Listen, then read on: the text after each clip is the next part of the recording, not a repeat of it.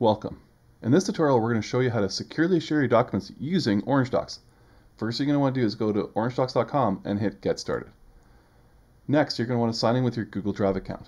By doing so, we're going to sync your entire Google Drive with Orangedox. There is no need to upload files to Orangedox. We'll automatically pull them from your Google Drive.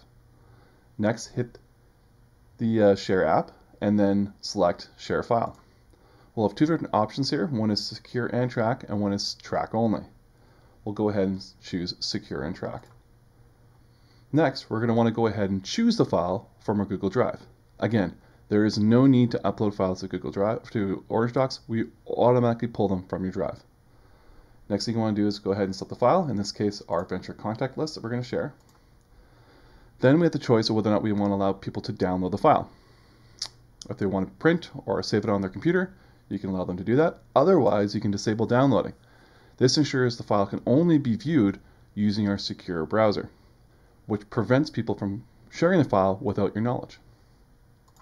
Finally, we'll go ahead and choose the recipients that we'd like to send this file to. Don't worry, you can go ahead and update these later, so you don't have to choose everyone right now. Finally, we can go ahead and confirm that we want to send an access email to these particular recipients. Once we hit confirm there, Orangedox automatically emails these recipients with an access email. There's no need for you to go ahead and email them directly. Once they do receive the access email, they'll be able to go ahead and select the file. Once they do, they're going to be prompted as to whether or not they want to open this particular file on this device. Note that for each access email, you can only open it on one device. In this case, it would be limited now to this person's phone or laptop. So once we hit confirm device, the user will only be able to view it on this particular browser. Meaning that if the user goes back and forwards this email to somebody else, this link will not work for that person. It will only work on this device.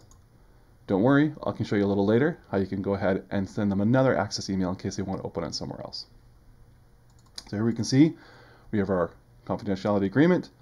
Note also we have our custom branding, which is another video. I can show you how to do that.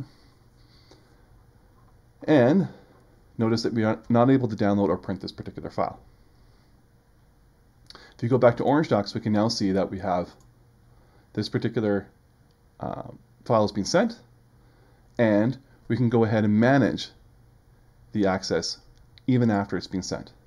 So in this case, we can add new recipients if we want to, or we can enable disable access. So if we disable access now, this particular user will not be able to access the file. We can also resend access.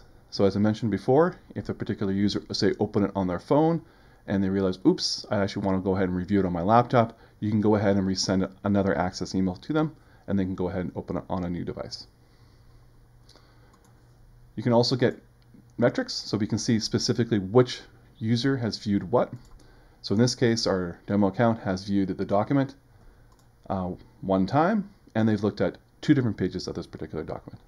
You can also get the information on what day they looked at it, and right down to which hour they looked at it. And this gives you a quick overview of how you can securely share your documents using Orangedox. You can also go to our help menu and get the same information there with a step-by-step instructions of what I just did in this tutorial. Thanks.